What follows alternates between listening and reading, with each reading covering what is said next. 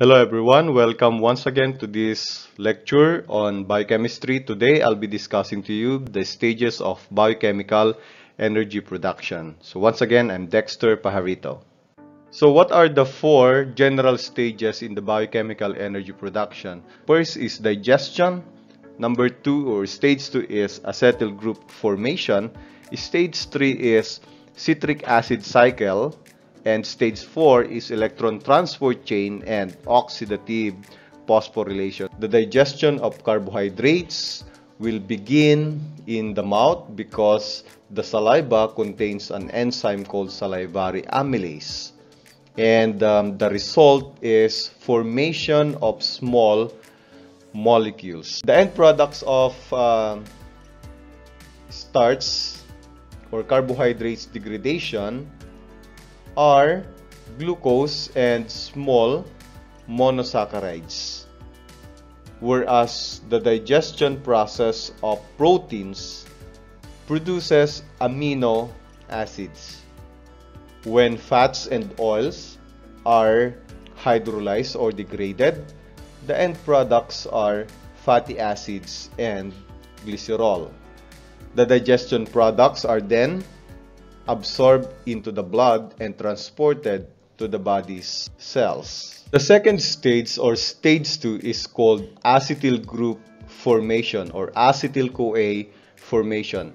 The acetyl group formation or acetyl-CoA formation, this is a stage wherein the small molecules that were produced in stage 1 are further oxidized or transformed into small molecules, and eventually it will be converted into acetyl group, and then it will be converted further into acetyl-CoA. This stage involves numerous reactions. Say for example, the process of digestion of starch, will undergo stage 1, where starch is broken down into glucose.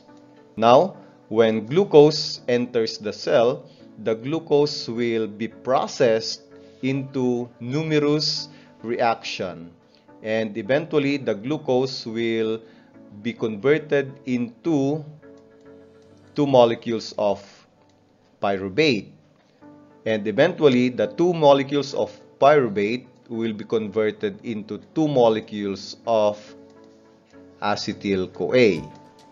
These steps here are the stage 2, which can be summarized into acetyl group formation. The acetyl group formation can take place in two compartments. Some reactions can take place in cytosol, but some reactions take place in the mitochondria. The fatty acids that were produced from the digestion of oil and fats are converted into acetyl-CoA also.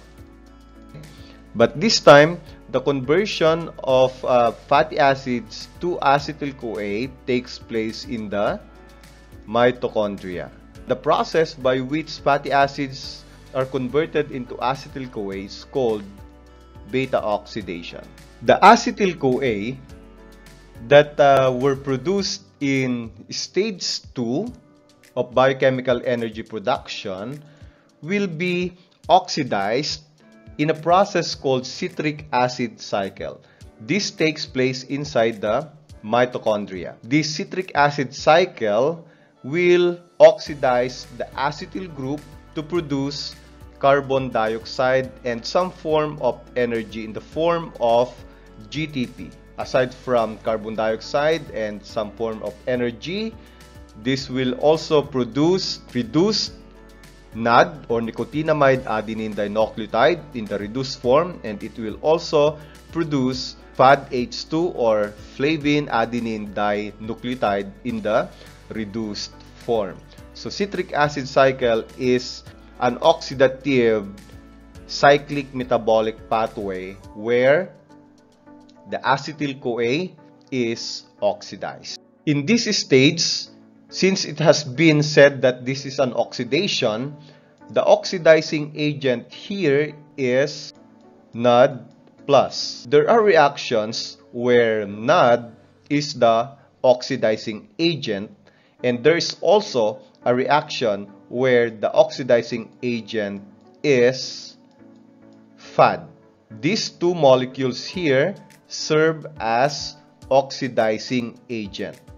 And in the process, these oxidizing agents will be reduced into NADH, nicotinamide adenine dinucleotide, in the reduced form. So we know that it's in the reduced form because of the presence of hydrogen.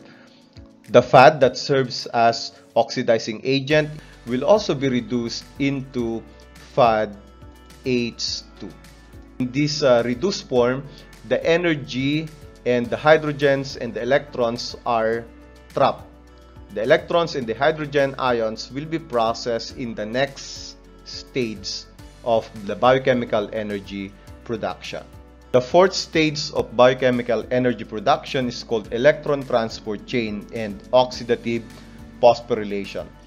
The reactions here take place in the mitochondria. In the process of oxidizing acetyl-CoA, two reduced coenzymes are formed, namely the nicotinamide adenine dinucleotide in the reduced form, and then the other one is FADH2, okay, the flavin adenine dinucleotide in the reduced form. As I said earlier, these are in the reduced form and they have electrons and the hydrogen ions that could have been lost in the process. However, the electrons and the hydrogen ions will be temporarily stored by the nicotinamide adenine dinucleotide and the flavin adenine dinucleotide. And then eventually in this stage, the electrons and the hydrogen ions that they store will be released. Okay, so initially they are in the reduced form. When they undergo oxidation, they will release the electrons and the hydrogen ions that they temporarily store. The electrons that they released will eventually react to molecular oxygen to form water. Of course, in the process, you need some hydrogen ions to generate water. Okay, thanks for watching. If you find this video helpful and you are new to my channel, please consider subscribing. See you on my next videos.